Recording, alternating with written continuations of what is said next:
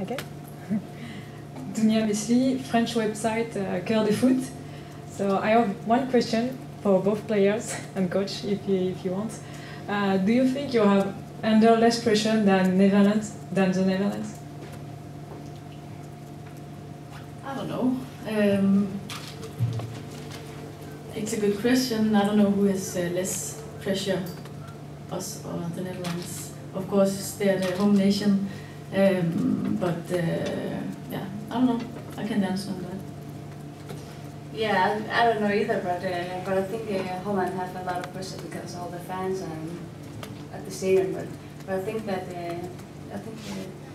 yeah, we also have pressure because we really want this final and we really want to win this game. But yeah, I don't know really.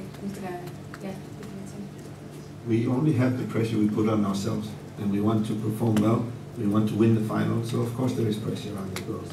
It's something you live with when you're a professional athlete. There's always pressure, but it's mostly coming from yourself.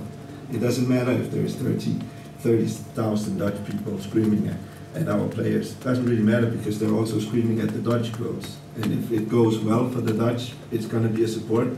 If it doesn't go so well, maybe it's not a support. Maybe it's not a good thing for them. So who knows? But the pressure is coming from inside, and it's a good kind of pressure. We like it. And we'll take the last question from